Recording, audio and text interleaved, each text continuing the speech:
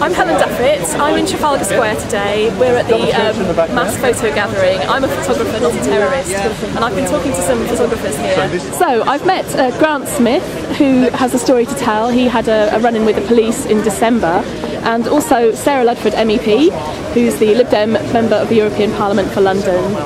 Hello, Grant. Hello, how do you do? What happened to you? Recently, it was early December, I was photographing a rather beautiful Wren steeple in the city of London. I was approached by a very aggressive security guard who wanted to know who I was, did I have permission, and so on to photograph the building. I told him as I was in a public place I didn't need any of that, and he had no authority over me to ask me those questions in such a really aggressive Were you manner. behaving suspiciously? No, I had a tripod, I have a spirit level, I have a rather large camera, it's this one, and I had a spirit level on it. It looks very professional, it's quite an expensive camera. Right. There's nothing nothing surreptitious about that? No, then? nothing covert about my Right. activities at all.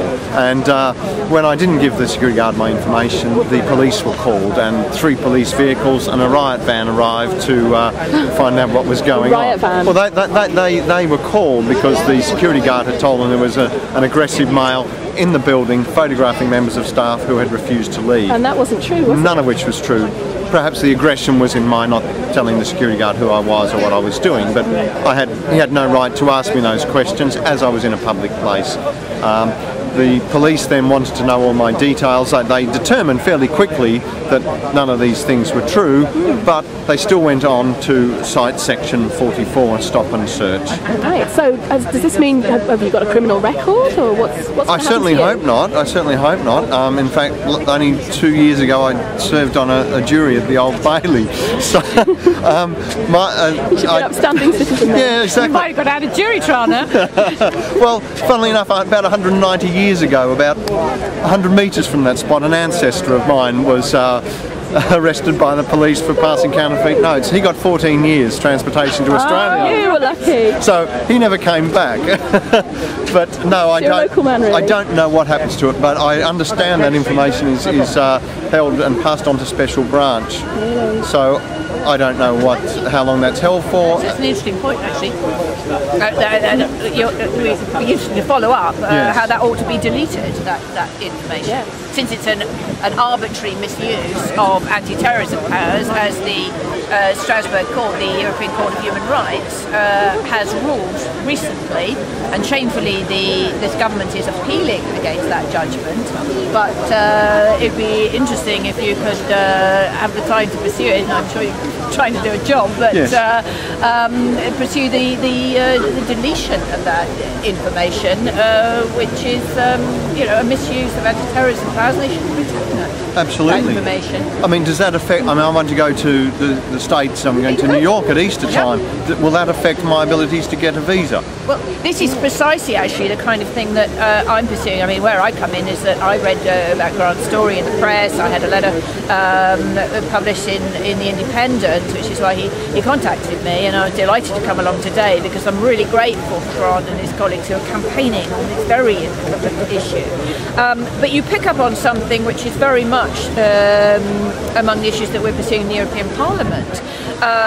Yes, we're all for the exchange of accurate information which is based on real suspicion. And the Christmas Day bomber in the States, President Obama has said that was a failure to connect the dots where you had real information that raised serious suspicions about someone. Then, of course, the agencies should get together and exchange that information.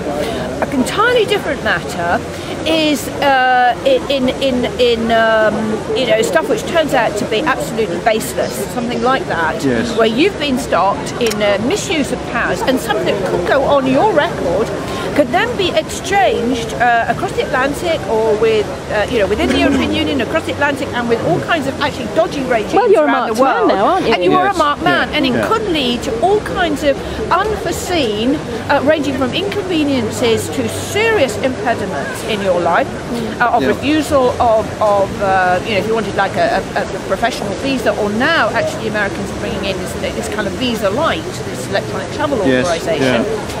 And you know, this is exactly the kind of thing that we've been pursuing. You know, we are become a society where freedom is seriously at risk, and we are slipping into an authoritarian police state. I mean, there's no other way of putting it. And I think too, it's fine to be vigilant against terrorism, but everybody is being treated suspiciously. Yes. And that is absolutely right. You know, and I don't. What is wrong? And in fact, at times I've been challenged by security guards. I've actually had, working in the city, I've had a couple of people have walked by and said, "He's not doing anything wrong.